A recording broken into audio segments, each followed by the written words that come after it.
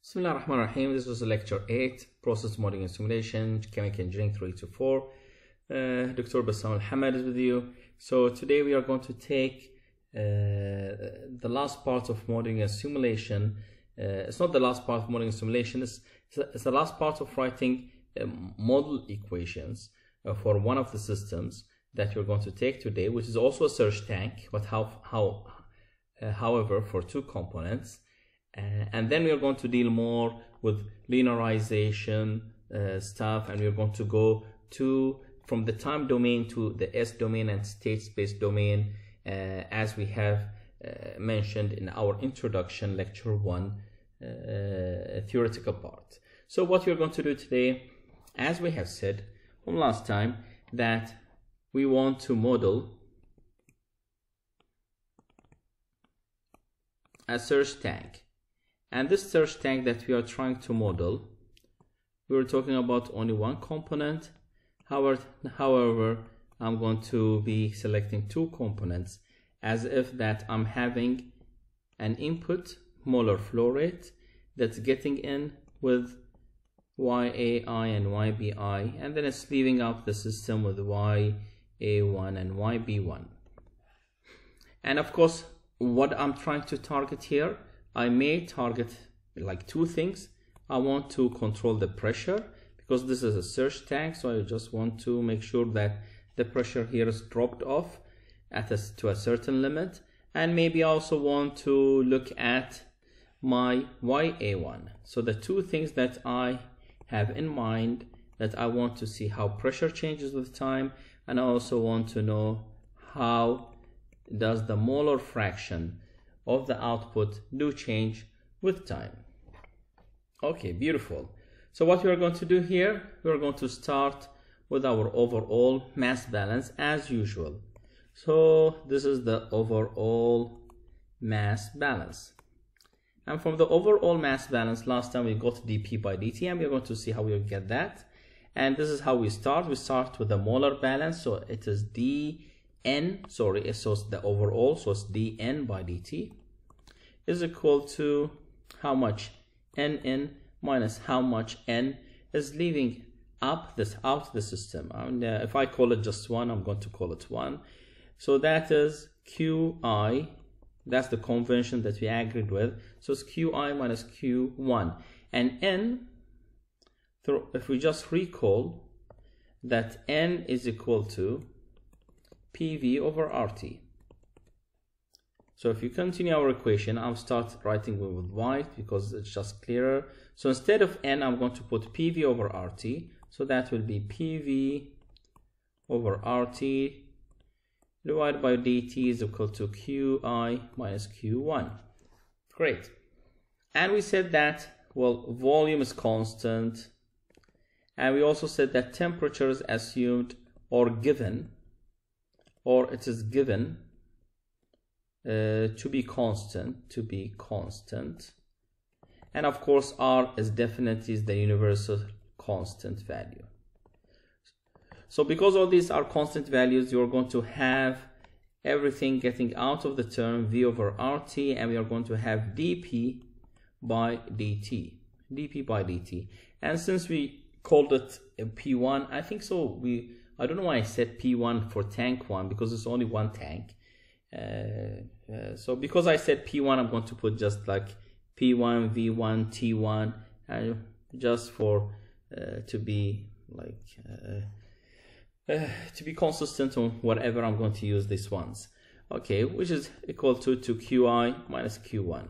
Beautiful. So that is dP1 by dt. So what is dP1 by dt? dP1 by dt is equal to RT1 over V1 into QI minus Q1, and we already said that we can calculate the equations for QI and Q1, and we can do that later. Should we do it later or now? I think so. We just can write it now if you would like.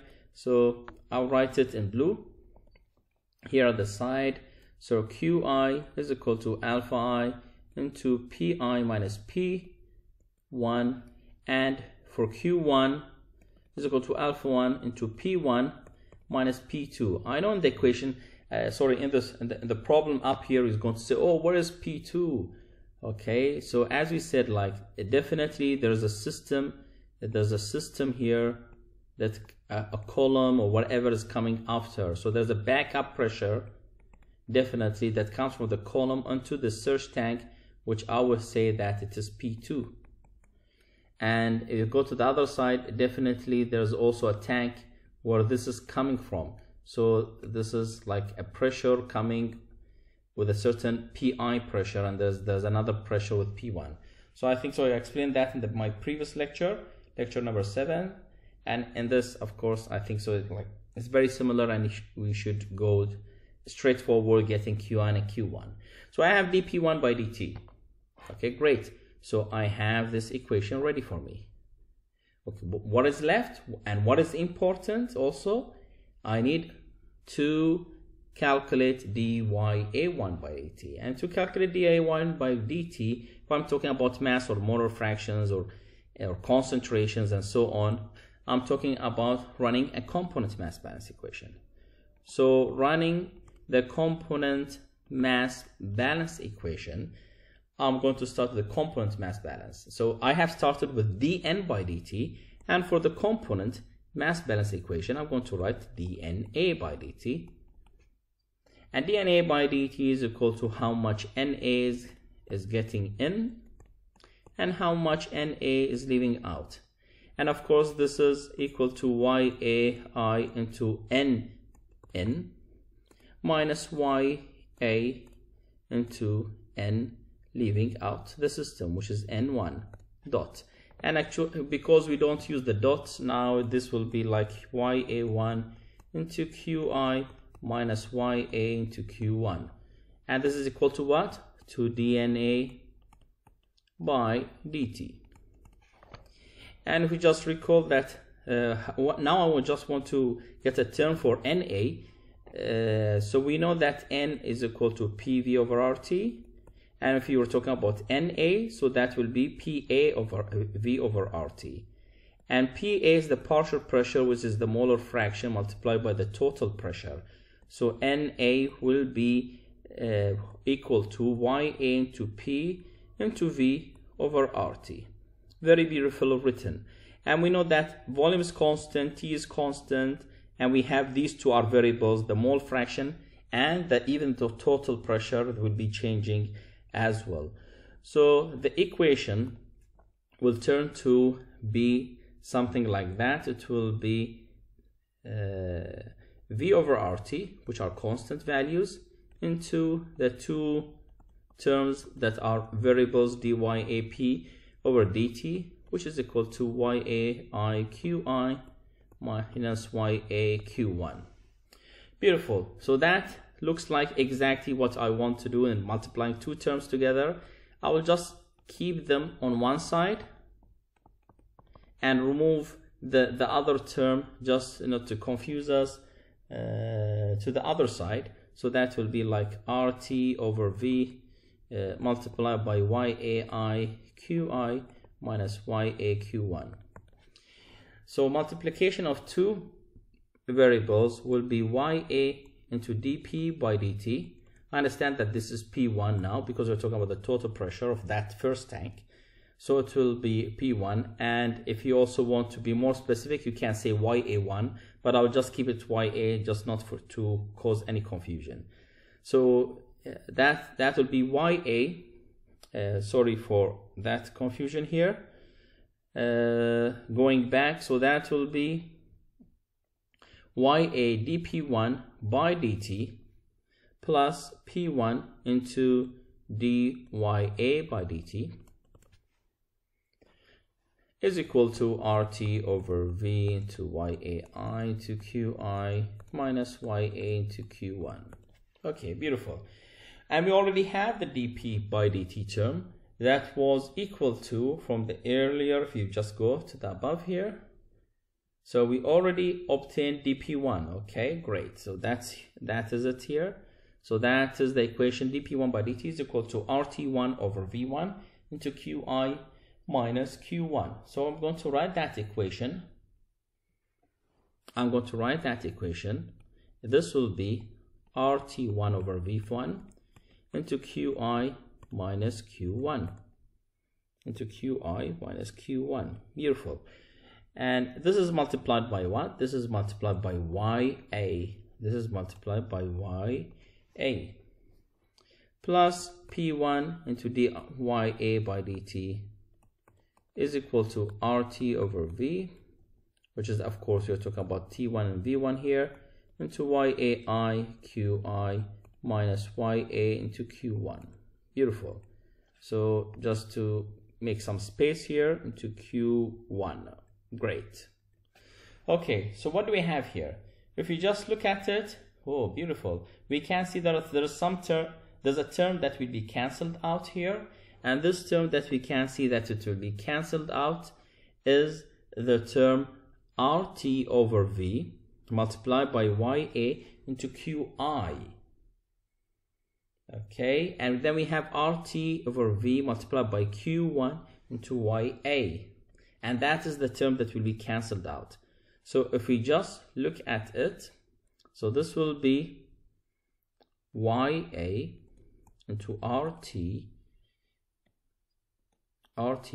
over V1 into Qi minus YA into RT over V1 into Q1 plus P1 dYA by dt, there's nothing changing in here, is equal to RT1 V1 into, I'm going to multiply this, okay, so this is RT1 over V1 to YA1 into Qi minus, I'm going to have RT1 over V1 into YA into Q1. Very nice. So what you can see here, you can see that this term here is exactly like this term here, so they will cancel out, and we are going to have a common factor here of Qi and RT1 over V1, and here's Qi and RT1 over V1. So I think so we are getting to our final equation, where this will be P1 into dYA by dt is equal to the common factor, which was Qi into RT1 over V1 into YAI minus YA. And the equation looks very beautiful, or the only thing we need to shift the P term here, so it will be dYA by dt is equal to Qi into RT1 over P1 V1 into YAI minus YA, and that is the final term that we obtained for how does the mole fraction change with time. So we obtained how pressure changes with time and how does the mole fraction change with time. So we achieved this goal and we achieved that goal. Why these two? Because it was very important for us to know how the mole fraction will change within this tank, and how does the pressure will also change within this tank for safety reasons or for some kind of practical or chemical reaction reasons. So these are the equations that we have obtained. I hope that we are happy. Oh my god, that is a red face. Okay, I hope that you're happy. Oh my god, that is not a very happy face. Okay, I hope you are very happy now that we have achieved finishing lecture 7 and taking all of the model equations. Okay, we finished lecture 8. So we finished the CSTR, and we also finished the mixture, and we have finished the surge tank. And I think so by this time, if we know the model equation of all of these three, we are good. The next step is to go from time domain to other domains and solve our problems. So good luck and see you soon in our next lectures.